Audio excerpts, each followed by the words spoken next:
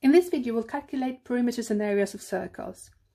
So we worked out the perimeters and areas of other shapes such as squares and rectangles, and we looked at dimensions that they have. So we're going to do the same now for circles. First of all, perimeter in the case of a circle is called circumference. So circle, circumference, it might help you make the link. And area is the same, so it covers all of it. We looked at length and width before. Now, in this particular case, we haven't got length and width, but we've got diameter. So, as you can see, diameter is drawn here from one side to the other, going through the center. And a radius is only half of it, so from the center to one of the sides. So you can see there are many radiuses. If you just draw them all out, there'd be many possible to show, but it's actually the same length. So there is basically one size for the radius. Same thing for the diameter. So radius is half the diameter, diameter is double the radius. What we're gonna see is how to get the formula for the circumference and the area.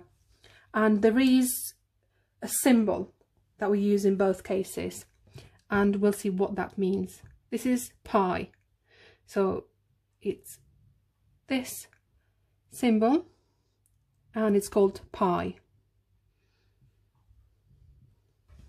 not apple pie, although it sounds like that. So we'll see what pi means now, and I will get a piece of string and I'll cut the piece that is the same length as the diameter of this circle to demonstrate. Now, this is not something you're going to be required to do in an exam, but it's useful to help you remember the formula. So I've cut a string which is as long as the diameter, and I'm going to see how many of these will fit along the circumference. So starting here, roughly. So we'll make a mark at this point, and we'll start from that point again. So 2 of them already, and we can fit one more because there is some more space left that is not covered. So about 3, not exactly 3, but about 3. To be a bit more precise, this is 3.142, and even that is rounded because the digits continue forever. So all you need really is to remember it up to this point. You can see now why that is 3.142, because it actually means how many lots of the diameter fit into the circumference. And we'll use that pi for the area as well. But first of all, since you saw that it was circumference worked out as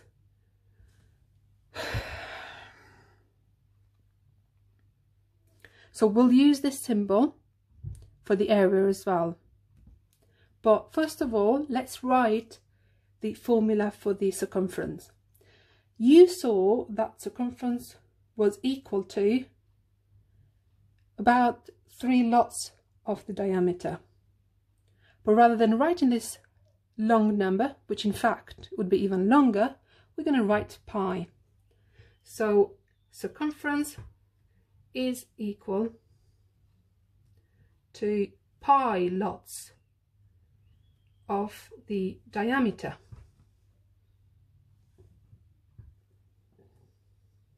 Pi lots of the diameter, which you can also write as 3.142 lots of the diameter.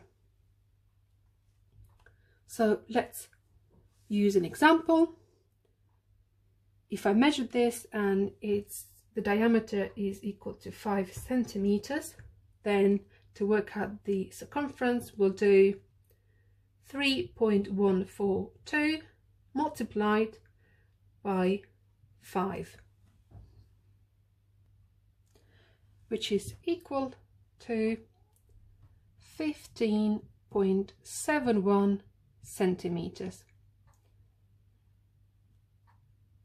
About 3 lots of 5.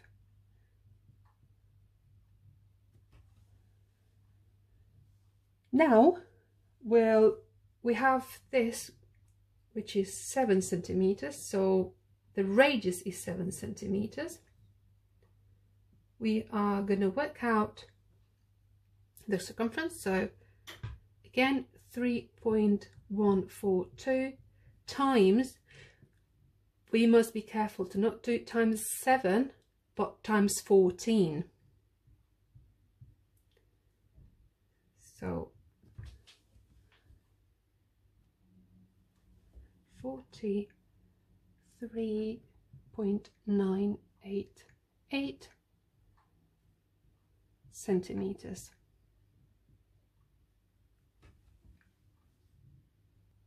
You may have seen another variation of the circumference formula, which is pi lots of the diameter, but diameter, we said, is the same as 2 lots of the radius, so we could write it as 2r in here, and the order can differ, so you could have the 2 in front, 2 pi r. So it should give us, in fact, the same answer. So if I just redo this, that's going to be 2 lots of 7 times 3.142, which is again equal to 43.988 centimeters. Now we'll look at the area of a circle. The formula for the area of the circle is equal to pi lots of r squared, the radius squared. So if we think of radius in here, radius squared would be this area,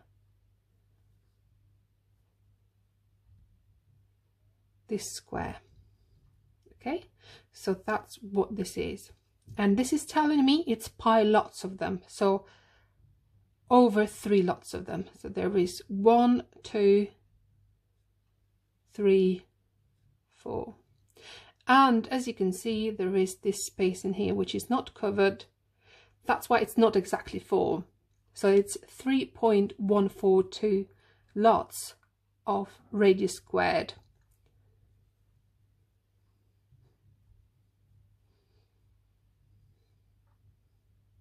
So in this particular case, the area is 3.142 times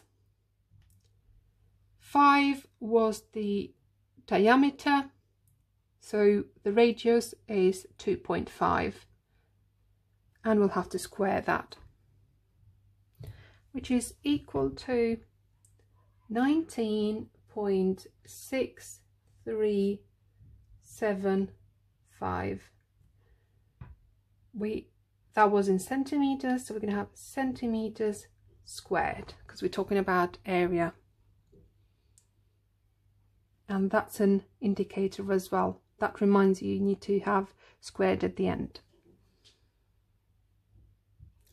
Now we'll use the formula to work out the area of this circle. So area, again, pi r squared, and we know that pi is 3.142 multiplied by the radius, and radius was 7 centimeters here because this is the same circle, so we'll multiply it by 7 squared, 3.142 times the 49, so that is equal to 168.658 centimeters squared, again because we input centimeters. This was equal to 7 centimeters. If it was meters, then we'd put meters squared. Kilometers, kilometers squared. So to summarize, there are same symbols used for both perimeter, which in this case is circumference of a circle, and area. So if we just look at this one, so circumference, 2 lots of pi r, and we'll write area as pi r squared. There is a 2 there and there is a 2 here. There is a pi and a pi. There is an r and an r. I prefer this much better. So when it comes to circumference, that 2 is in front. When it comes to area, that 2 is at the top. And you know that area is worked out in units squared. So that helps you remember it. So all you have to remember for this is 2 pi r for the circumference and pi r squared for the area.